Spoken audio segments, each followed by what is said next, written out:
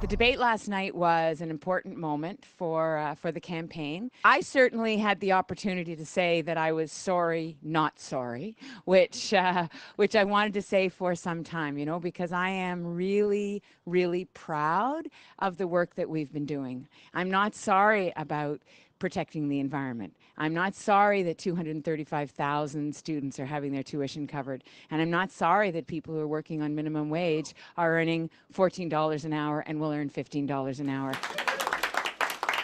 The people of Ontario are going to have to make a choice. They're going to have to make a choice between the radical activists that the NDP have surrounded themselves with, or a great team that we have ready to govern.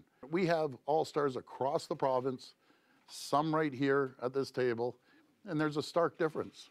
We have experience from all different areas. We have a great team, and we're ready to hit the ground running to implement our plan. Very proud of our slate of candidates. We have candidates from every walk of life, from every ethnocultural and religious background. We have youth candidates. That's what makes good decisions, when your decision makers actually reflect your community.